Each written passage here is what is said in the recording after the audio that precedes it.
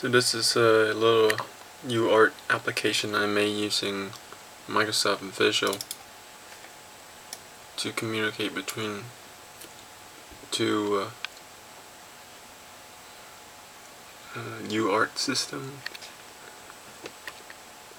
I'm still using the RS transceiver,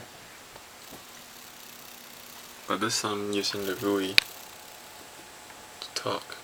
So first we're going to set the COM port, the baud rate, do the same for this one, but COM6, baud rate is the same, and in it start opening up the serial port. Open the serial port.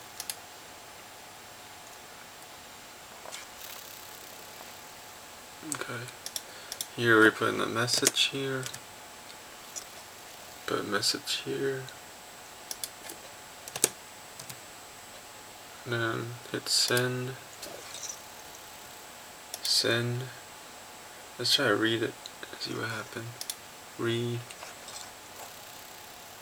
Read. So it worked. Last thing to do is close the port. Close the port. And exit.